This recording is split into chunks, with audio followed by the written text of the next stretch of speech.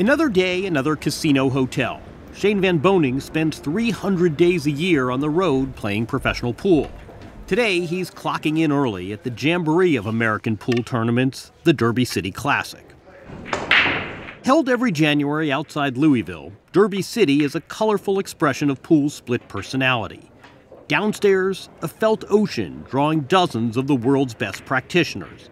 They compete 12 hours a day for 9 days in multiple events. This winner is smiling ear to ear, and his check tops out at $16,000. But upstairs, it's a different economy. Behold pool's zestier side. Pop-up action rooms, standing room only, where pros, amateurs, and wannabes alike come to the table for unofficial competition. The signs say no smoking and no gambling, and we sure didn't see any smoking. Tens, sometimes hundreds of thousands of dollars, big timber they call it, change hands until the sun comes up. One player we didn't see gambling upstairs, Shane Van Boening, a generational talent known for his killer break. Van Boening has won the U.S. Open 5 times and been named Player of the Decade.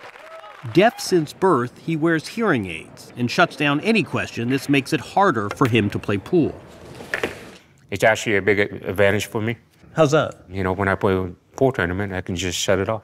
Do you shut your hearing aids off when you play? When I won my first U.S. Open, I had everything off. I was focused. Total silence? Yes. I'm totally, 100% zoned in. Never more zoned in than in 2018, when he led the United States to victory over Europe at the Mosconi Cup, pool's answer to golf's Ryder Cup. And he is going for it. He closed it out with an off-angle, long-distance 1-9 combo. This high-risk, high-reward, pressure-packed shot. What a shot!